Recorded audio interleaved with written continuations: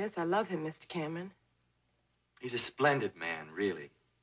In many ways. No one doubts that, you know? No, I've never doubted it. Magnificent fighter. I see. Oh, that's not all he is. He's generous, and he's kind, and he's sensitive. Why are you smiling? Sorry. That's how you shy away from the physical attraction. I embarrassed you. Forgive me. I'm not ashamed of wanting Jack for a lover. I wanted him that way. Of course you did. And he would want you. Why? Because I'm white. No. I just meant that any man would be proud. Mr. Cameron, I'm proud that he wanted me. Is that clear? Certainly. Please, don't be distressed. Why can't they leave us alone? What's the difference? There shouldn't be a difference, ideally. People shouldn't be so blind about the physical side. A young woman, divorced, disappointed. Please, if you finish, then... There's so much of it. How much is so much?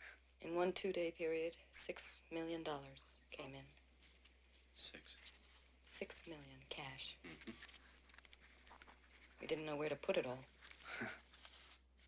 I thought it was all legal. I mean, I guess I did until after the break-in when I remembered Gordon got so much of it.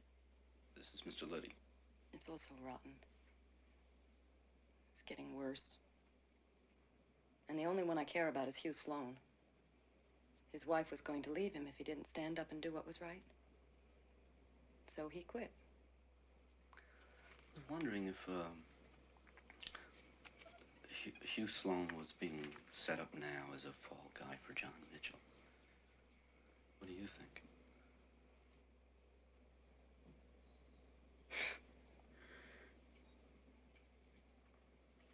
If you guys could get John Mitchell, that would be beautiful.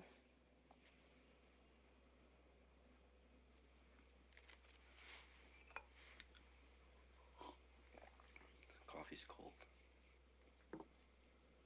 Is there any evidence that any of Mr. Mitchell's assistants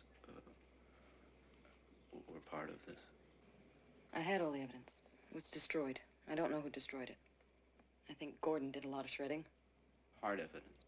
Well, I can't say that it would positively prove that they planned the break-in, but it would come pretty close. Look at that cute little boy over there. Do you think you'll ever get married again? I mean, to anybody. Why? I don't know. Maybe it's different if you don't have children, but even if Charlie and I aren't living together, and even if we're sleeping with other people, and even if Charlie were to get married again, I don't know, he's still my husband, and he's still the father of my children, and that stuff about till death do you part, that's really true. Well, let me ask you this. Let's say Charlie finishes his midlife crisis and he's had it with his little flings and he comes knocking on your door, asks for forgiveness. What will you do?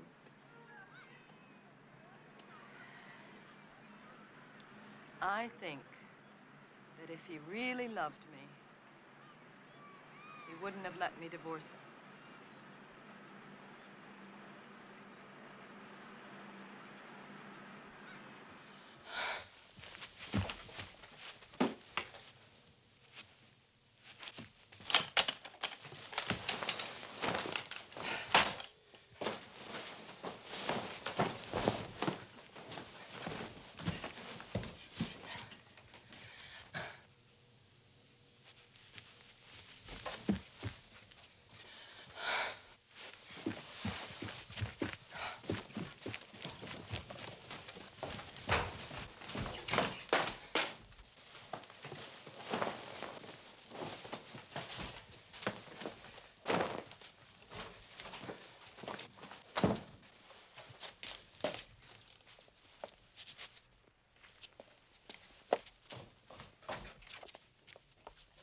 Can't find it.